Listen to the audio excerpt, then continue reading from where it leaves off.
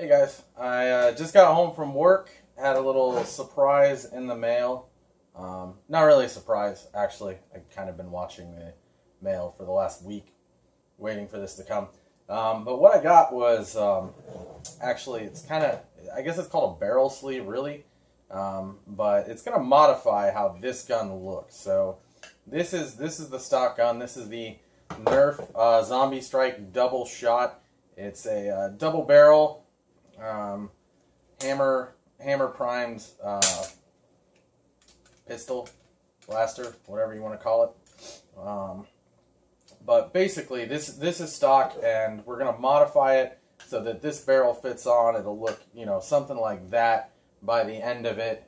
I'm gonna actually do this real time because, from my understanding, this is a fairly simple mod. I just need to cut off a couple little things on this gun, and then that barrel should just slip over it. So from my understanding is that I need to essentially make this flush with the little thing that looks like a rail right here. So just cut off the tip of this sight, and then same thing on the bottom. So we're going to make both of these flush, and then also there's these little notches right there that we need to go ahead and sand off to make everything fit flush. And then after that, the instructions are a little bit unclear. It's from China, so I don't know if I super glue it in place or what. But we're going to go ahead and start by just cutting this thing down and see what happens. But this is a, what is this? Was it SSWI is the maker of this, and it's just 3D printed. It comes in a lot of different colors. I chose orange. But they do make it in black, blue, pink, almost any color you want, army green. I decided to stick with orange just because I don't like making these guns look too realistic, or blasters, because then they look like real guns. And if you take it out and about, bad things might happen. It might scare people, and it just, who knows. So I chose to go with orange. It also came with this sight, which we're going to attach afterwards as well. So it'll have a, so it'll have a sight on there, kind of like that, somehow. Not totally sure how that works yet, but we'll figure that part out when we get to it. Step one, let's get this thing cut down. Now, please excuse the mess on the table. We've been working on quite a few projects here, and not finished any of them because I'm a big procrastinator, and some of these projects were way bigger than I thought. All right, let's get started. We're just going to take a Dremel here. This is a diamond cutting bit. I've never used one of these, but I'm hoping it works better than the normal little kind of sandy grit ones, because oh my god, those just break like every 2 seconds. I burn through so many of them so fast. So alright, start it up, send this up just a little faster, maybe in that area, and then I'm just going to kind of try to line this up.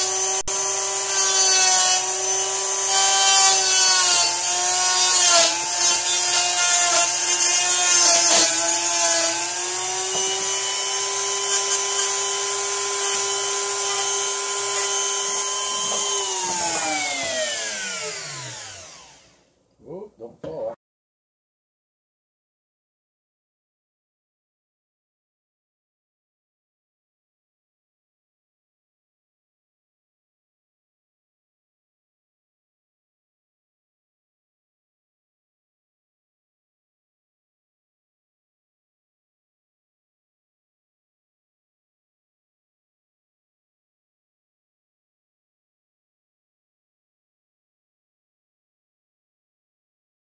Almost all the way on there already. Now the other thing that was in per the instructions said that we need to take off these little indentations here. All right, and then again, I'm gonna get really close up just so you can see these little burrs that I'm talking about. You see there's like 3 of them right there. that's what need to be taken out to make the barrel mount flush, at least per the instructions. So far they've been right. I'm surprised. I thought it would be different than it was, but sometimes we get lucky.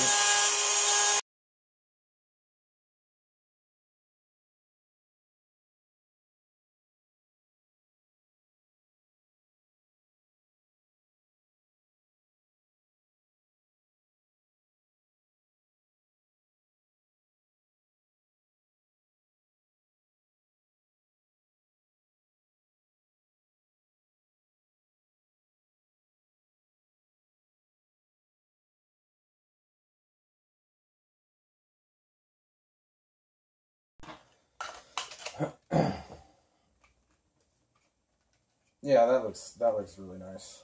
There we go. So there it is. It's on there. Again, so we'll get a close-up of this, but you'll see I took out those burrs. I carved in a little deep right there just to make sure that that's out of the way, because that'll stop this from being flush. So you just go ahead, both sides, do that. Carve off the tip on the top and the tip on the bottom here. And then make sure that you cut out a little space for these grooves right here, just so that it can slide in there, because this attachment fits into those grooves, and then that will slide right on, and it feels almost pretty sturdy the way it is, but not quite. Now the other thing is, they sent me this site, and I'm a little confused as to how that's supposed to go on. Like, there is a rail on the back here on this gun, but this seems a little small. They didn't say anything about cutting down the rail. Let me see. Maybe I just need to push it on there harder. Don't be scared! Yeah. Well, there it is. Yeah, buddy.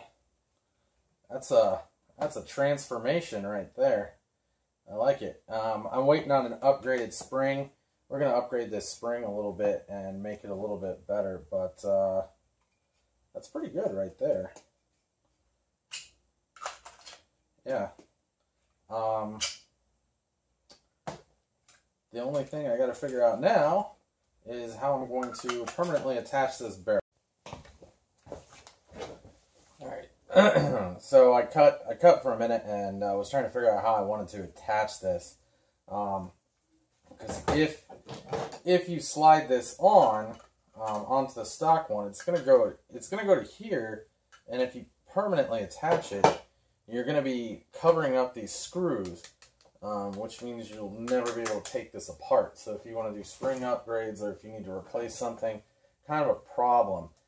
So what I decided, instead of permanently attaching it, I wanted to create something that's makes it removable, but obviously we don't want it coming off. So gluing a couple foam darts in place. I just cut them down, cut them in half, and then kind of super glued them to the barrel, since you're not going to see that part anyways. That fits in here just right. It's really snug, so you got to kind of work it in there. But did I make it too snug? No, we're good. So yeah, half of a dart on the bottom barrel, half on the top on both sides, and as you can see, I mean, that's not going anywhere.